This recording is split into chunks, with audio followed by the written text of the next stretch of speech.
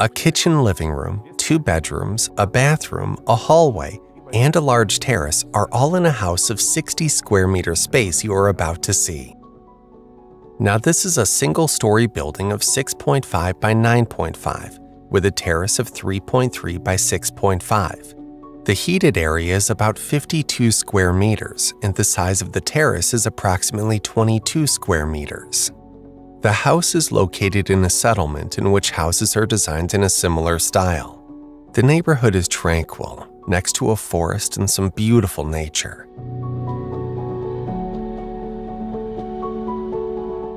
The house owners do not live here on a regular basis. They only visit this place at weekends and during vacations. There is a sauna on the site, as well as the second small barn-style house. There is a video about it I will show you later. This is a wooden house built by timber frame technology. The exterior cladding is wood, planking. The roof covering are profiled sheets.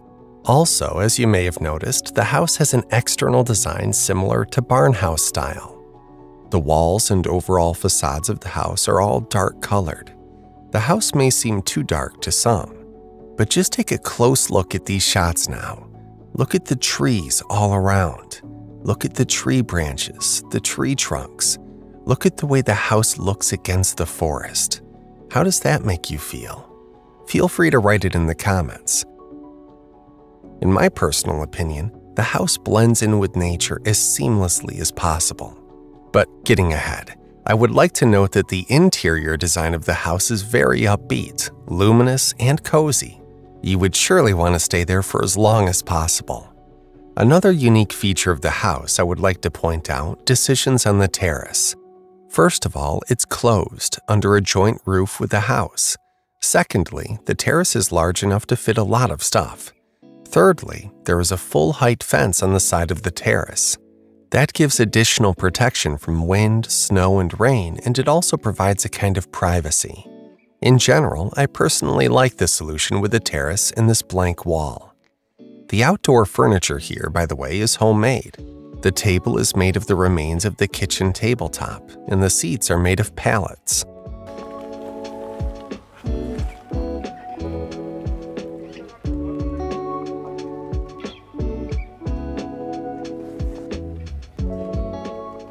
It is time to check out the inside of the house.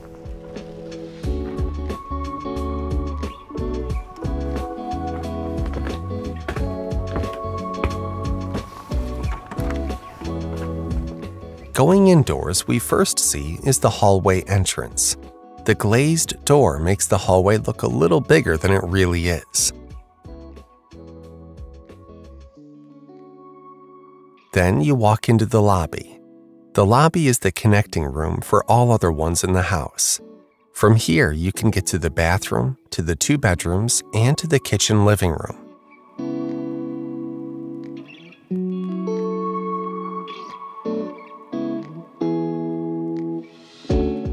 Recall that I said earlier that the interior of the house is upbeat. It is in the living room that it really is represented. First of all, the full-wall panoramic windows, a large area of glass panels already visually can make any room more spacious. Secondly, light-colored walls and a plank ceiling. In the third, vibrant highlights such as a blue sofa and a cozy yellow armchair with yellow poofs. And fourth, the high ceilings. The height inside up to the ridge is about 3.5 meters. Here, the roof slopes shape the space inside the house. All of this together, I think, turns up your mood and lets you feel the atmosphere. Lots of small houses have a combined kitchen and living room, yet not all of them have a well-designed kitchen dining area. Here, in my mind, it is quite well done. See it for yourself. Yes, the kitchen living room is combined, but due to the zoning of the space, we theoretically have 2 rooms, the living room and the kitchen. One is a place to relax where you can watch TV or talk to family and guests. The other is a place to cook and eat. And what's more convenient is that there is an access to the terrace just from the living room. You can always go out, sit outdoors having some fresh air, particularly in the warm season. You can have breakfast, lunch, and dinner with the whole family on the terrace in an open air. As for this L-shaped kitchen layout, I think it's rather practical. It's practical because this extended part of the kitchen is facing the living room. It separates the kitchen from the living room, and there's a hob here too. You can fry something, cook, and chat up the family. The kitchen is equipped with everything you need: fridge, sink, hob. As for kitchen furnishings, it also contains all the necessary kitchen utensils.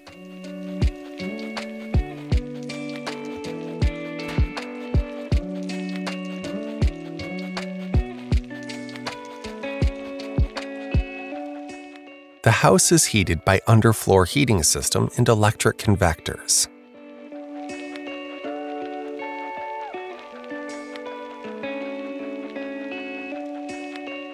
The next room we move into is the bathroom.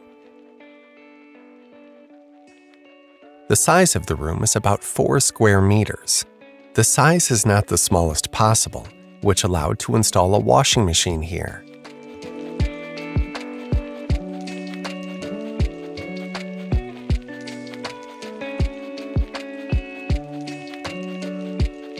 The other 2 rooms are the bedrooms. The first is a child's room of about 11 square meters.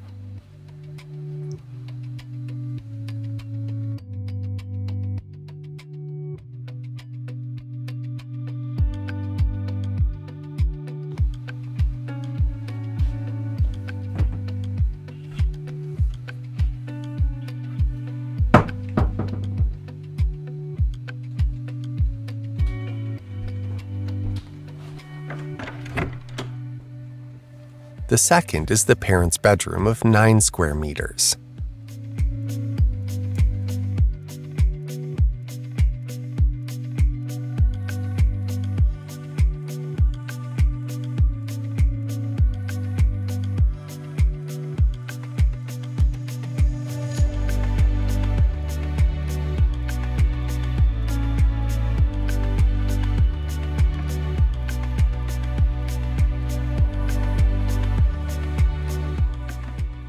If I had to get creative, I would have the parents' bedroom in the previous one, because there's not enough room for 2 people here, and that kind of bedroom would be more comfortable for 2 people.